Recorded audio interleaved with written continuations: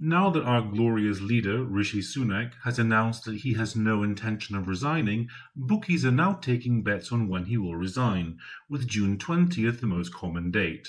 It is believed he has chosen that date to say goodbye, as it is the birthday of Lionel Richie, whose most famous song is Hello. Symbolically, it is also the anniversary of the death of William IV. Unfortunately for the Tories, neither Suella Braverman nor Penny Mordaunt will make a modern-day Queen Victoria, leading Britain on to better and brighter things. News of the likely resignation follows hot on the heels of the announcement that unemployment is up to its highest rate in 3 years.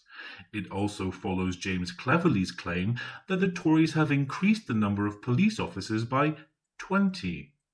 The math genius obviously meant 20,000. However, as facts show, the number of police officers is down by 1,000 compared to when the Tories came to power. However, the Tories have never let facts get in the way, and they are pressing ahead by claiming that people will pay £2,000 extra under Labour, even though this has been disproven by every news agency in the country, apart from the Daily Mail, of course. What do you think of Rishi's chances of still being Prime Minister by the election? Who has been the worst Prime Minister the UK has seen in the last 5 years?